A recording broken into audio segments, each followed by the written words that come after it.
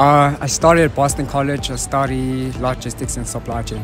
I study at Regent Business School and I do a BCom General degree. If it happens that there's another pandemic coming, like ready for you? Siyasaba manje. We are not ready ngoba uma lezi zinto zenzeka. Yebo. I-government yethu ivele ingasinikezi umhlahlandlela ukuthi what's happening. Yeah. Thola ukuthi manje sesiyaphikisana kuthiwa into yamabomu lena abanye bathi iqhamuka ngapha abanye bathi iqhamuka bese kuvele kuba inkinga. Yeah. But then I feel like this time will be better because you're used to it. Yeah. So are you well prepared for it? Kinda. If kinda, then clearly you might have something. So how prepared are you for the next one? I'm not like really prepared, like because I know. Okay, to be honest, I was a homebody, so I didn't really like going out, Yeah. But the pandemic, got me addicted to TikTok. Like, I was heavily addicted to TikTok because of COVID. I think it was like with most people, it was confusion. Because the closest thing that I had reference to back then was the swine flu. But I was like, how old when the swine flu broke out? I didn't really understand the impact. I didn't experience it as much as it was now. And then it was the misconception as well, the confusion around it in the beginning, where it was a flu, but it's not really a flu, and it came from a bat, and it came from China. So yeah, and then trying to comprehend everything stopping.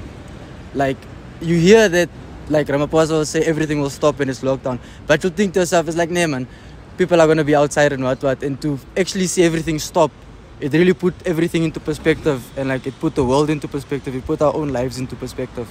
So yeah, it was like a massive change. For me, it was like a double-sided coin. Because like, I'm from Pretoria, so most of the classes are online, so I don't have to be here. So for like the first year of my studies, I was basically at home. So I was chilling on like rent and food. But then in terms of classes, because I do live performance, I'm an actor, I can't learn without interacting. I couldn't learn physically. So that was the main challenge, trying to learn how to act, trying to learn how to interact with people and with the crew and with the cast at home, like far away from them. Because acting relies on, or like what I study, relies on the human interaction, and that separation, it was like a complete disconnect. With the technology also, I think it really showed like how advanced we are as well. Because like it didn't stop a lot. Like, people could still work, those that could.